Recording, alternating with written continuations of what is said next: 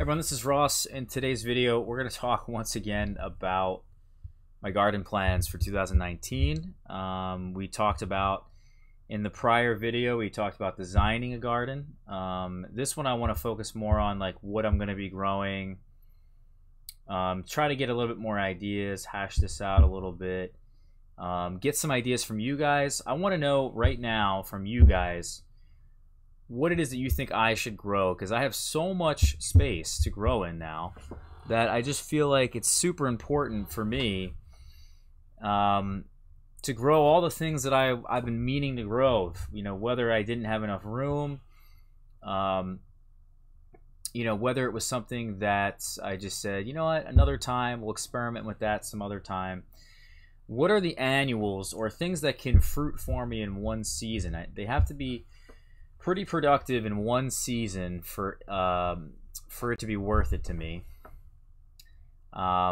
Because if it's not one season, the garden kind of gets tilled over, and then we have to restart the whole process. So it's got to be annuals. You know, there's a whole list of different perennial fruits that I'd like to grow at some point. But for certainly, there's definitely some vegetables that I'm not thinking of. And I've gone over different websites. I've gone over Fedco. I've gone over Baker Creek. I've gone over the Seed Savers. I've gone over Johnny's. I've gone over all these different seed companies to try to figure out if there is something that I'm missing. And right now, I think the one thing I really would like to experiment with is runner beans or non-bush type beans. So like Borlotti beans. Is one different, I guess, type of runner bean. But any runner bean, as an example, that will climb up a trellis or up a fence. These are some Borlotti beans here. I would like to grow some beans to then have the beans stored for the winter time, and that way I can you know, soak them overnight and then cook them the next day. I think there's a lot of value. I've had some really incredible beans and rice from local farmers in the area in Jersey, up by actually the Brick Farm Market, if anyone knows where that is. They sell some pretty good local produce. And then there's also the Stockton Farmers Market in Stockton, New Jersey. They have a whole bunch of local people there that really have a incredible amount of quality produce that they produce. And one of the things I've tried there, like I said, was rice and beans, and it's a whole nother level of rice and beans that I've never really been exposed to. So I'd like to try to grow some of this if I can. I've grown runner beans in the past, the scarlet runner beans right here, and they're beautiful. They're incredible. I would actually really like to use these because we're gonna do a Three Sisters type planting here. So we have, this is the home garden here that I've been growing in now for years, and this is sort of our two beds right here. We're really only limiting ourselves now to two beds, and this is a big reason why I wanted to expand my garden area. You know, one of them is only 10 foot long, and the other one's actually only 10 foot long. I do have garlic and shallots and yacon in a separate section of it, but for the most part, I really only have about 120 square feet of growing. And if I think about the amount of new space that I have, let's see, this is 10 by 3. Okay, it's not even 120, it's actually half of that. I really only have about 60 square feet of growing space this year, but a 30 by 30 plot, which is what we're going to be using at this community garden that we signed up for, that's 900 square feet of growing area, which is insane. This is more growing space than I've ever had by far. I think the most I ever had was probably 120. So you know, that's just nuts. That's 7.5 times more space than I've ever had to grow vegetables. So you know, and it's going to be a successful growing space. I've had some, you know, you could even count maybe 120 square feet, but really much less of that was actually sort of productive. And not all of this is going to be productive. You can see some missing space here, but that's because we're going to grow things that really like to sprawl out on the ground and take up a lot of space, like corn. This is one thing I've never successfully been able to do. I got some of your guys' opinions in the last video. I appreciate that. I think we've sort of figured out the corn. I think we're going to really get it hashed out this year. We'll do 4 rows of it in a square, 3 feet in between each row, and then in between the rows themselves are going to have a 6-inch spacing. About 4 to 8 inches, I think, is pretty good, depending on how close you want to get. But for me, that sounds really reasonable. It should give me a lot of corn, probably more corn than I need. I mean, this whole thing is really giving me more than I need, and I think that was sort of my thought process on all of this, except for maybe a couple things like eggplant and some squash and maybe the fennel and the soybeans. These are probably the appropriate amount that I would need. Probably also the onions. You know, we also wanted to grow storage crops this year, things that'll get us through most of the winter time. I'm not a big fan of squash in general. There are some squash out there that I really like, and I may decide to do some squash down in these areas here. I haven't decided as to what melons, because the melons are going to take priority, at least for me. They're so incredibly good. They're going to be easier to grow, I think, here, just because I have them sprawled out along the ground. Some of these do need some special care, and I went through my book, you know, that amazing melon book, the Heirloom Melons. I forget the exact name of it, by Amy Goldman. We've talked about that in a prior episode of Fruit Talk and other videos. We went through that, and we decided that we did a trial last year, and what I've realized throughout doing that trial is that I was using 100% heirloom, non-hybrid, I should say, non-hybrid melon varieties, whether they're watermelons or cantaloupes or muskmelon. They were all not hybrids, and because of that, none of them were Fusarium wilt resistant. And I had thought maybe at least there could be some genetics within those that probably have some resistance. There's probably some of them maybe within that's not bad, and I thought maybe I'll just plant them all, plant just the very tasty varieties, and then see which ones out of that come through and perform well. But I've realized that's just not the way to go. Instead, I should have grafted them onto like a squash rootstock. I think Dimitri, if I'm not mistaken, was talking to me about that last year, and I said, you know what, I'm not going to do that. But that was a big mistake. We should have definitely grafted them. We also have a big issue with the cucumber beetle at my place, because we've been growing cucumbers for a while, and the cucumber beetle loves the cucumbers above everything else. But if the cucumbers are right next to the melons, it creates a whole other issue. There's other things we can do, like we can plant some, and I think I'm going to try to do this somewhere in here, is we can do things like nasturtium. I think tansy was another one. And then also, what is the final crop? I think it's amaranth.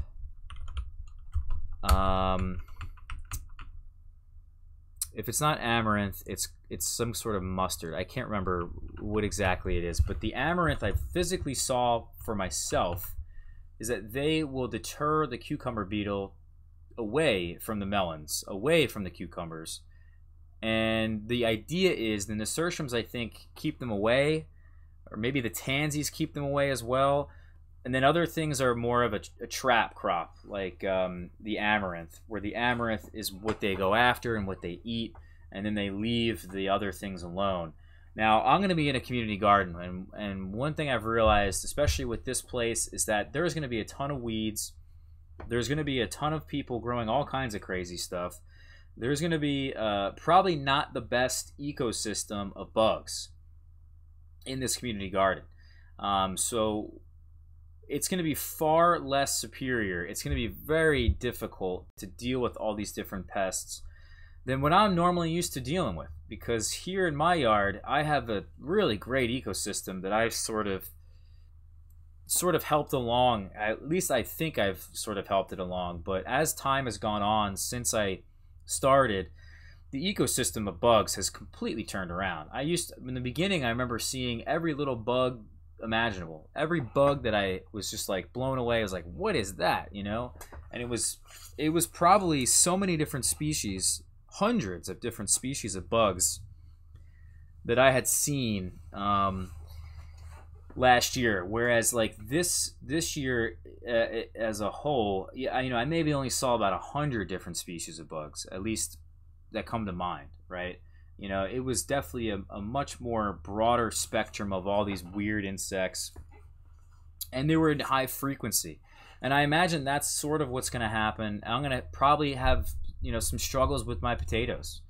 You know, with the beetles with the potatoes, there's even a bug that messes with alliums. I'm forgetting all the names of these different things. There's also that beetle that messes with squash. I'm probably going to have a lot of the cabbage moths, even though a lot of this isn't really necessarily affected. But I'm going to probably also have, well, I'm going to have some cabbage moths probably on the fennel. I'm probably going to have those big green, or is that actually, maybe that is the cabbage no, that's not the cabbage moth. Those big green caterpillars that look crazy, that eat on the nightshade family. So they're going to probably infect my tomatoes and my peppers and my eggplants, and it's just going to be a giant mess. It's going to be a crazy ecosystem of bugs that I'm not used to.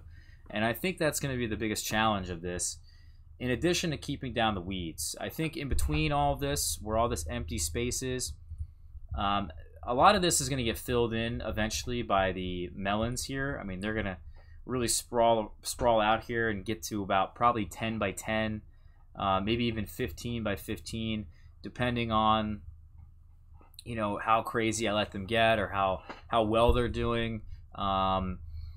You know, I think the watermelons also sprawl out a bit more than the muskmelons and the cantaloupe. But as a general rule of thumb, you know, I'm going to put down as much material in these pathways, you know, in these garden pathways, these footpaths, anywhere where I'm not planting will have straw.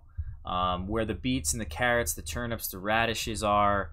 I don't think the onions, because I'm not sure I'm going to need it as much, but this is going to get put down some compost so I can direct seed into that. Also, they transplant well into that. They grow well into that. You know, whereas things like onions and potatoes, you know, I can really just stack on the mulch and the straw because they don't necessarily need that heat. Everything else in here, well, this stuff doesn't like the heat either. However, I'm going to put down a layer of compost, which is going to cool down the soil a bit, but not enough to the point where it's like straw, that's for sure. But definitely the things up here that need that heat, we're not going to put down any mulch on top of that. We are going to put down some compost, and that's going to help feed the soil, obviously, but warm up the soil in those locations. We're going to build a little bit of mounds for the melons, maybe a little bit of mounds for some of this stuff here, a mound for this, etc., etc. Maybe we'll even mound up the potatoes, but the point is that we're going to definitely cover this whole area to fight the weeds. And, you know, like I said, there's certain crops that want that mulch, which is good, like the potatoes and the onions. But we really just need to pay attention to the weeds and the pests. And those are going to be, again, the two biggest things I run into. I'm still not entirely sure what I want to do with my garden bed here. I still can change this around. I can still change this around. It's not too late. You know, so I'm sort of looking at this point for some ideas so that I can maybe fill this in or grow less of something or even go crazy with something.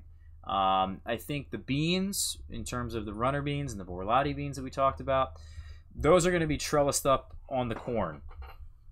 And if that doesn't necessarily work, I could probably also do it around the exterior here. So this black line is a footpath all the way around where the fence is, where the netting is for the deer.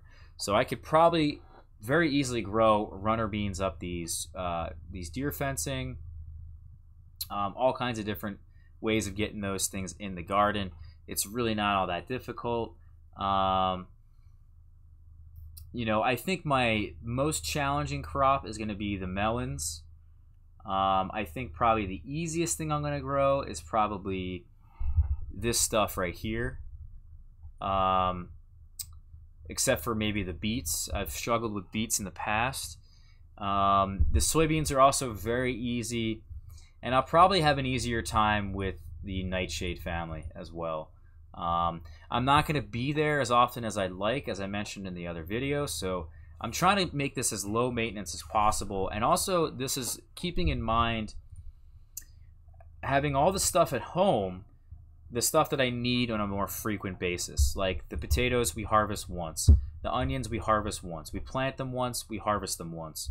You know, these turnips, these radishes, I'm going to probably plant them all one day and harvest them all one day and then process them all another day. You know what I mean? These patty pan, squash, the jalapenos, the peppers here, all the peppers will be harvested on one day of the year for the most part. Maybe 3 or 4 times throughout the season. You know, the swallow eggplants, the patty pans, you know, you can harvest them every time I go there. The orange banana tomatoes that I use for sauce, we harvest them maybe once a week. We bring them home, and that's our produce for the week. You know, so I don't necessarily need to be here all the time. I'm not going to want to be here all the time. I think it's going to be fun and interesting and obviously great to observe how all this is working out because I've never had this much space before. We're definitely going to learn some new things, but like I said, so that's sort of all of our objectives. Everything I just mentioned was sort of just to give you guys a little bit of a background and to then think about, well, what it is that we're going to grow. So still looking for ideas. I think we'll get to ideas in a minute. Let me just explain to you guys how this is all going to work. Some things that we haven't explained. There's only going to be 2 patty pan squashes here. I don't really eat a whole lot of zucchini or squash or foods like that. I'm not a big fan. They're not really my favorite vegetables and stir fries and different things like that. I think a patty pan squash would be nice because then you can use them as like a stuffed pepper type thing, and I think that's really brilliant because I'm not going to be growing peppers for the purpose of stuffing, like a big bell pepper. You don't get many bell peppers here. We don't have enough heat. We don't have enough season length. So I'm growing peppers like Carmen and Jimmy Nardello that are very easy to grow, that I can roast. The Carmen I'm going to roast. The Jimmy Nardello is going to be peppers that I preserve in vinegar and olive oil and different ingredients like that. That way I can have peppers all season long in the wintertime, even probably next year. These jalapenos here, the ghost pepper, the habanero, we're going to make our own hot sauce. We're going to preserve the jalapenos just like I preserve the peppers. We're also going to have our own salsa. I think we're going to try our own salsa this year. I need some salsa recipes. I need to look into some hot sauce recipes. I want to make some really legit hot sauce. I love really hot sauce. Habanero is actually a bit mild.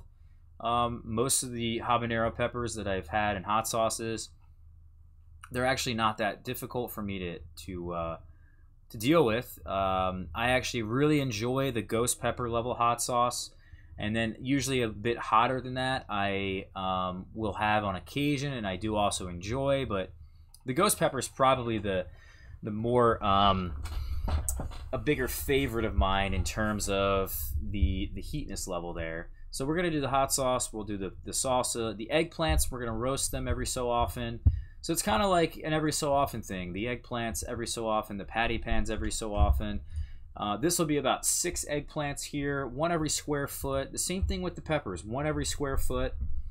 So I'm gonna have a lot of pepper plants. This is like a lot of room. This is more peppers than I'm not gonna know what to do with them all. The orange banana tomato, there's gonna be a lot less of them because these are gonna be grown as a bush. I'm not gonna grow them vertically. Growing your tomatoes vertically is so awesome. I mean, I'm going to do it at home. Again, I don't want to forget about them. This is a more superior way to do it. This is the definitely a better way of production in a smaller space, getting them to higher quality, to having less issues in general, just less headaches. It's definitely a way better way of doing it here. Now, is it better everywhere? I don't know. But certainly these are the tomatoes here that I've designated as tomatoes that I will pick more frequently and eat more frequently. Whereas the orange banana is going to be a tomato that I am not necessarily eating more frequently, because we're just going to harvest a bunch for sauce. Every week we'll harvest them. We'll make some sauce. We'll preserve them. We'll do I'm probably going to have to do a day of preserving every week for different times of the season, and then that way we just preserve as much as we can, and save that stuff for the wintertime. I need to also get more into canning and get more into preserving and get that whole technique down of sanitizing the whole thing, so that there's no issues of canning and then them going bad while they're in storage. The soybeans, these are going to be planted really like 2 to 3, 4 inches apart. I plant them very close together. We put a seed in the ground. When the temperatures warm up to about 60 degrees Fahrenheit, we're good. The orange, we make edamame out of these soybeans. The Chiba Green variety is incredible. It's so incredibly productive. It's mind-blowing. So the Chiba Green, a big favorite of mine for edamame. I make edamame probably once a week. Great snack. One of the easiest things to grow and then to process and then to eat. It's like a stupidly, incredibly tasty snack that it would be crazy not to grow. The orange banana tomato, we will space them because they're going to be grown as a bush. I'll probably have some stakes on the end here, and maybe I'll have some string and different things in there. I'm not entirely sure how exactly I want to grow them as a bush just yet, but we'll probably space them every 2 to 3 feet. I'm not going to really go crazy with the spacing here because they are going to produce a lot. I mean, so a lot of it's going to have an issue, but the orange banana tomato is a wonderful, wonderful producer here in this climate. The fennel you can do about every 6 inches, even 8 inches. You can also do fennel in clumps, multi-sow your fennel, as Charles Dowding does on with his fennel, I believe he does as well. On the left here, again, we're going to have onions. These are going to be different types of onions. We're going to have, like, one is the Walla Walla. Also, another one I thought of is the Tropea red onion that my buddy Joe highly recommends. Those have to be eaten pretty soon after you harvest. But we are going to do many storage onions. That's really the big goal here, is to have onions for storage. We'll store them all underneath the sunroom. Same thing with the potatoes, is that we're doing Yukon Gold exclusively.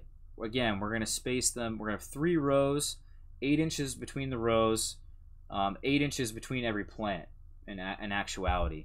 It's going to be a tight squeeze.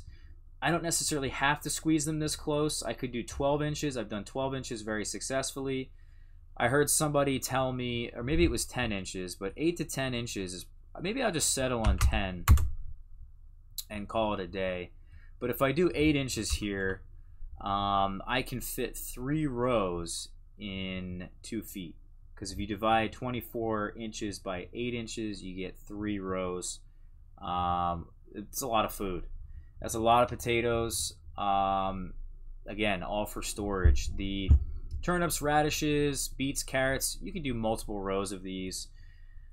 This is for for a 1 foot wide bed. You could probably do 3 rows of them, spaced 4 inches apart, in each of these little beds here, which is going to be very productive. You can pretty much just scatter the seeds anywhere. They do really well, even growing very close together. It's nuts. These are mainly going to be grown, though, for processing into, like, pickled radish, pickled turnips, pickled beets. Beet juice is another one, and then also carrots. Carrots mostly to eat myself. but we can also shred them up, and we can make like things like kimchi. We can make different fermented products, not just pickled things, because most of what I've mentioned already is pickled, but we can definitely ferment a lot of this stuff. All right, so that kind of brings us over down here into this section.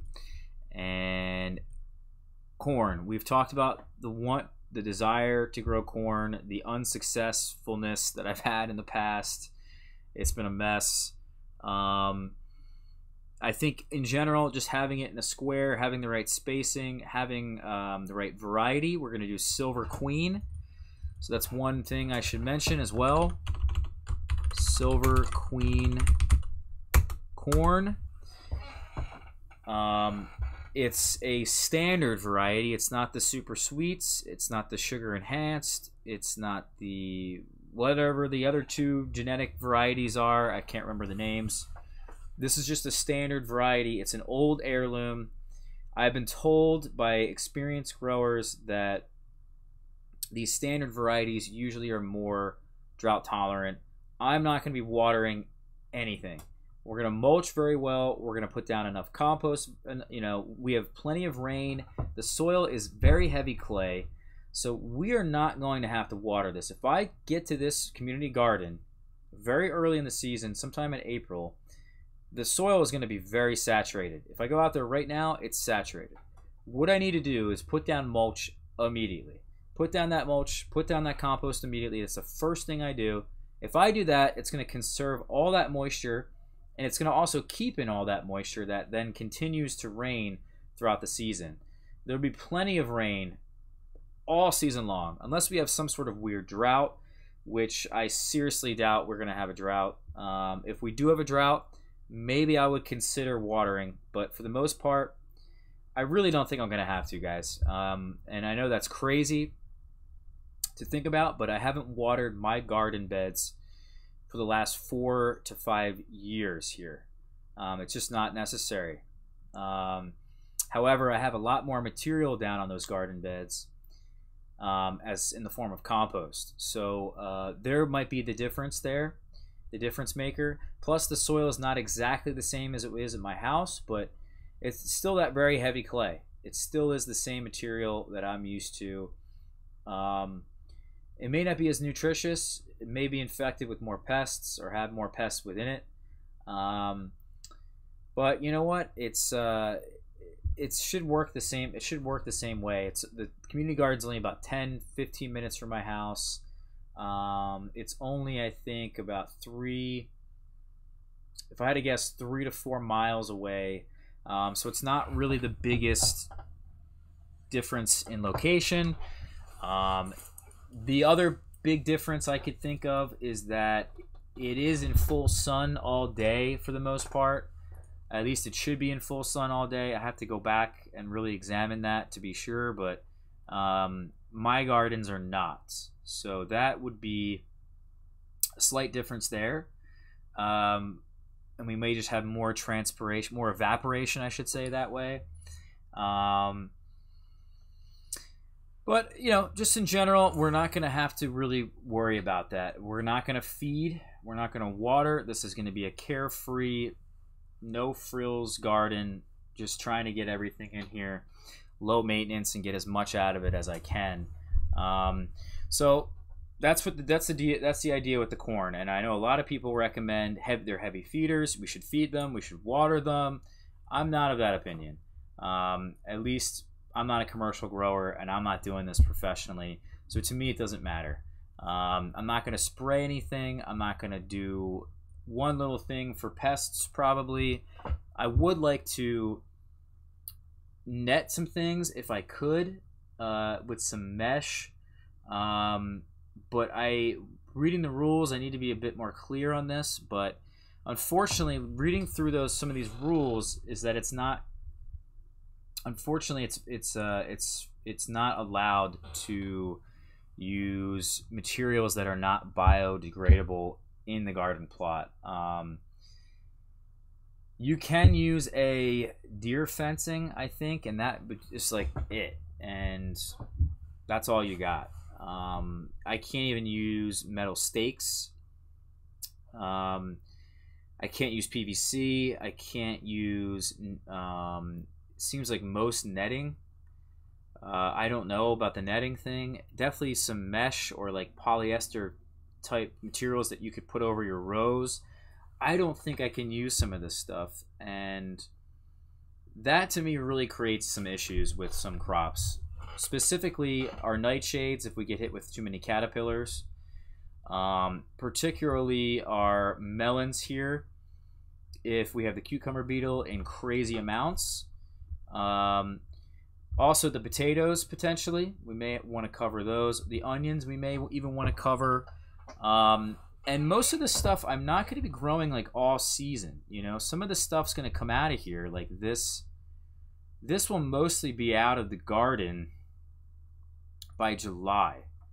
So that's when this stuff here really is starting to take over anyway. And then this can kind of do its thing. And this won't be here, you know. The tomatoes will be here. The soybeans will be here. I think that's a really good point and thought that I should consider, is that this is not going to be here. All of this will be here. All of this will be here. Up until frost. So I think maybe I could even go more this way with the garden. In preparation for this coming out. I probably have more space than I had imagined, which is good in a way. I mean, that I would really like to grow some squash potentially. There's the kabocha squash that I really am fond of. The spaghetti squash, butternut squash, and the delicata squash were some that we really had our aims towards last year. I did grow some butternuts this year. I haven't had kabocha squash in a while. Spaghetti squash, I'm not really I'm sort of on the fence about, because it's hard to replace pasta, guys. It just is. So I don't know. We may consider some squash. We're gonna do some beans. Let me know what you guys think about a specific melon, a specific squash, a specific, you know, maybe we'll do pumpkin. That's one that I in the past have done and just decided not to do anymore. I probably could put another melon, let's say right here, unless it encroaches this area here.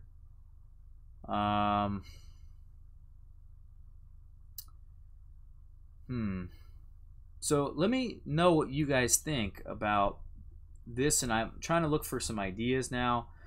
The cucumbers we're going to do at my house. And this is the only reason I'm thinking about doing cucumbers at my house, even though we have the cucumber beetle here. And they almost always have Fusarium wilt in the beetle. Is that the only reason I'm thinking about it is because I can net them. I can put the mesh over it, keep the beetles out completely, and I'll have actually a pretty decent, successful crop of cucumbers. But I can't grow them vertically like I have in the past. You have to mesh them. Things in this garden, as I've said, are the brassicas for the most part, and things that I harvest very frequently. So things like herbs that I can just, if I'm cooking dinner, I need an herb, go outside, get the herb, go back in. These are tomatoes I pick more frequently and eat fresh. The Brussels sprouts, the Happy Rich, and all these different brassicas, as we mentioned in the prior video. The reason I'm growing them here is because they are a very early spring crop and a late, like almost winter crop. So I have no choice but grow them and start them earlier than what this garden plot allows. This garden plot will probably start sometime in like mid-April, maybe even the 1st of April if I'm lucky. The 1st of April would actually be a pretty good date for some of these brassicas, but ideally I'm getting these brassicas in a head start indoors, planting them all out by March 15th.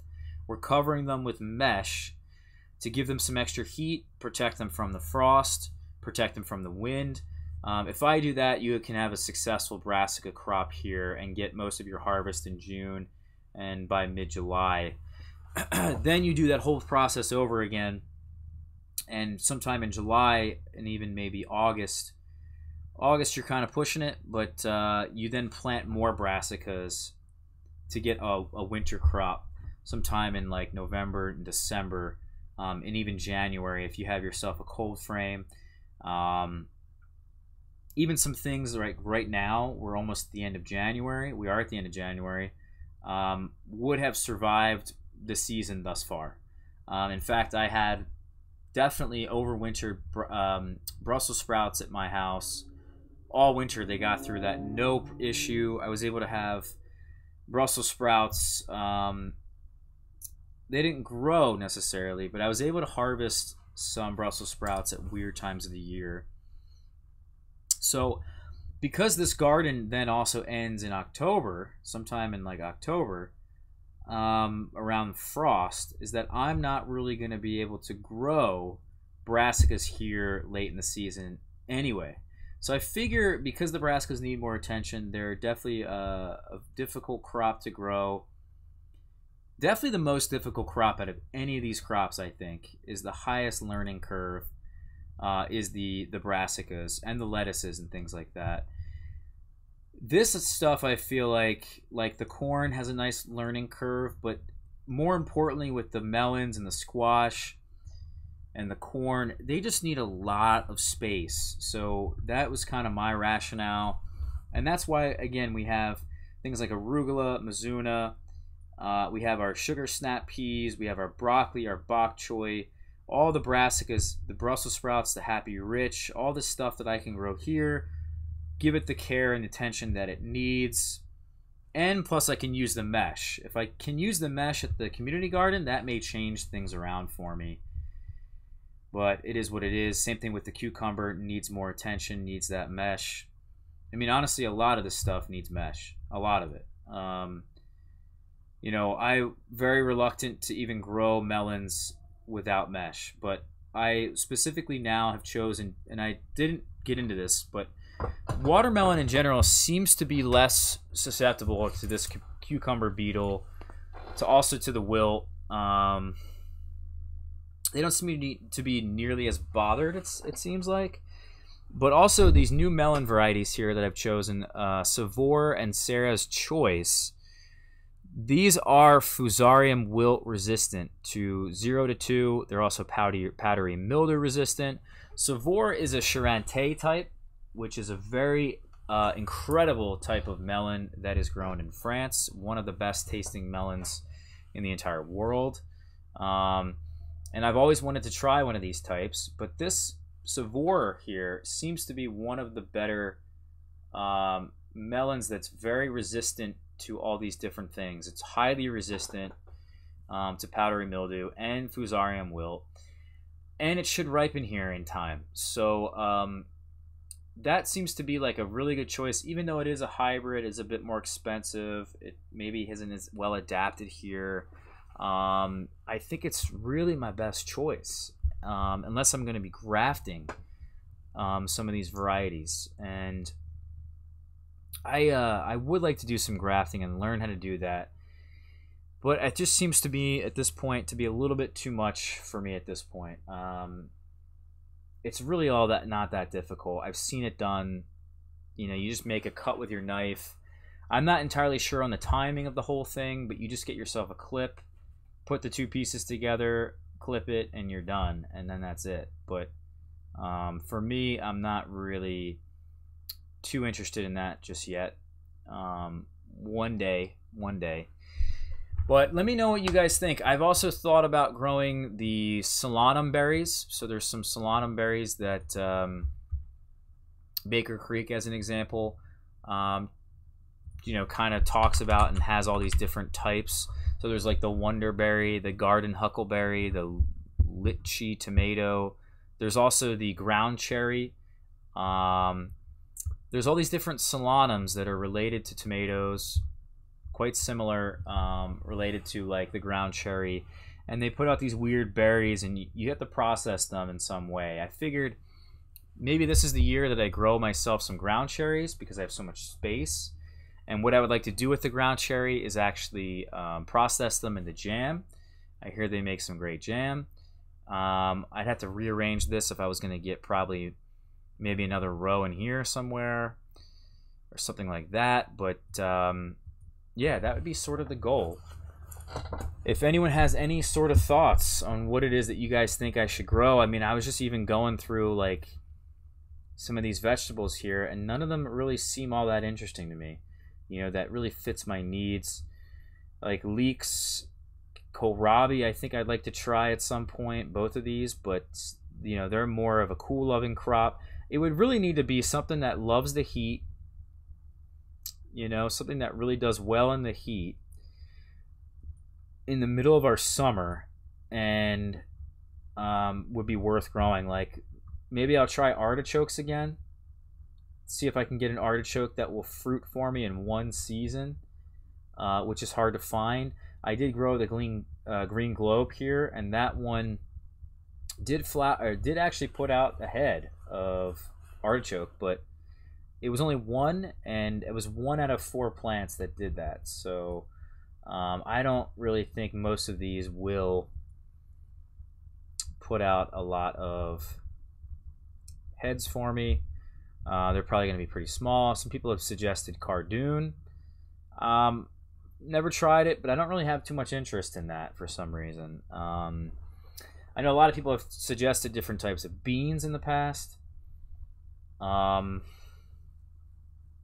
There was some things that I was pretty interested in last year, and I just found them to be not all that great. Like some of the Asian greens, things like the horizontal, I didn't really think was all that spectacular. There's not a whole lot of herbs that really interest me. Cabbage I find to be just quite difficult here. Takes up a lot of space. You know, it's either cauliflower or broccoli with the limited space I have growing some of that other stuff. You know, here's kind of where you can find all these berries, all these solanum berry weird things in here. You know, what else am I looking at? You know, they just have strange things. Okra, I mean, I like eating okra, but not enough to really be like, oh, let's harvest some okra and let's cook with it, you know. I thought peanuts would be interesting. Grow my own peanuts. Maybe there's some sort of bean, like maybe chickpeas or something that would be worth it. I don't know.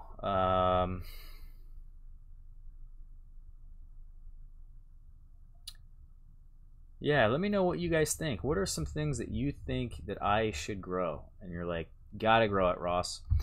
You know, just there's definitely already some things in here that I'm gonna grow, and some things that are not even listed here, like kale and Swiss chard. We're kind of just gonna scatter them throughout the yard because they just do so well. I don't have to have a specific spot for them. You know, also the alpine strawberry here is I'm a big fan of that guy now. And we did propagate quite a bit. I have a number of these plants. I could even propagate more if I wanted. They're a bit difficult to get established from seed, but it's possible. I did it. The issue, though, with the alpine strawberry is that I would like to have like a select bed for them. And I figure even a raised bed like this would be perfect, but it's just one of those things that, am I really willing to give up this space to plant alpine strawberries? I would like to have, though, in the future, for sure, a bed of just alpine strawberries. I just don't know where that would be in the yard at this point. You know, it's one of them things that I sort of realized a little bit too late in the game that it's so good, and I should have made some sort of room for them in the past. What else? That's kind of it, guys, in terms of the plans, what it is I think I'm going to do. Again, love to hear everybody's opinion and love to hear what you guys think I should do. You know, I've just been basically going through all this stuff and saying, all right, well, what do I want to do? You know, rutabagas, I mean, there's some things I just don't really find to be all that interesting, you know. Here's that garden huckleberry I was talking about. you know, I think there is a lot of I'm already growing quite a bit, you know what I mean? So it's like, if I find one more thing that I want to grow, I think that would make me happy.